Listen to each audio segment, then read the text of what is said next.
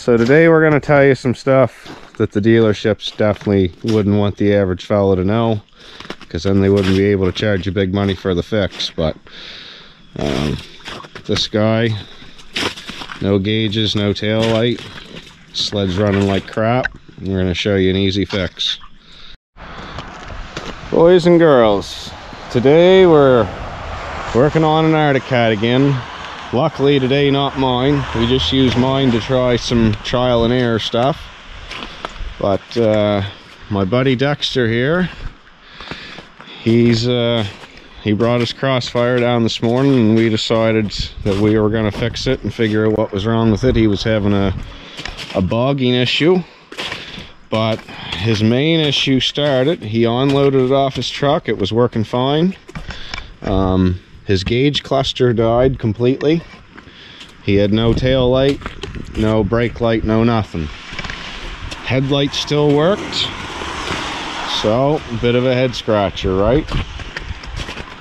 You probably hear him off in the background. He's up in the field here playing now. But anyway, I thought, well, if we unplug the cluster completely on my sled, it makes no difference in the way the sled performs. You can still drive it, it still works with the cluster unplugged.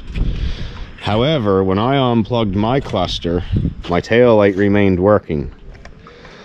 So right away that was kind of throwing a red flag for me. But we tried a few different things. We tried putting my fuel pump on his, because I thought maybe he might be having the regulator issue. We beat around the bush a little bit before, you know, we actually turned our brains on and said, all right, it's obviously an electrical issue. It's, you know, there was a few different people in forums that we read said, oh, it's a stator, or it's a stator. Well, that's like the most expensive part, so we don't want to start with that.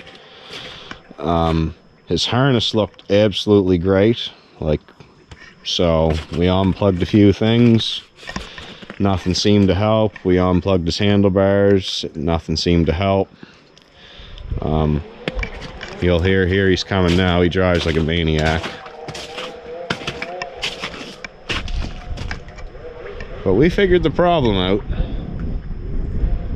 And pretty simple.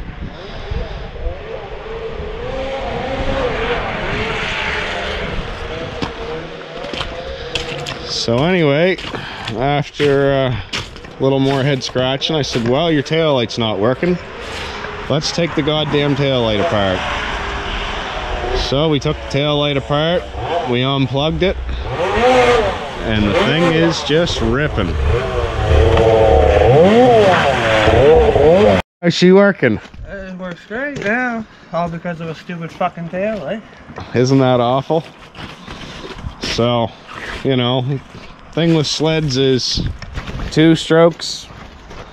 That bogging symptom can be a lot of things. It's all because water. We'll look inside the tail light. The tail light's soaked. No, it's all because instead of staying old school and putting the wires.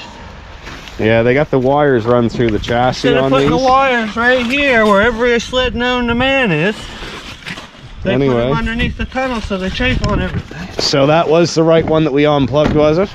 I don't know, it works. Well, pop your hood here, I'll show them where the plug's at.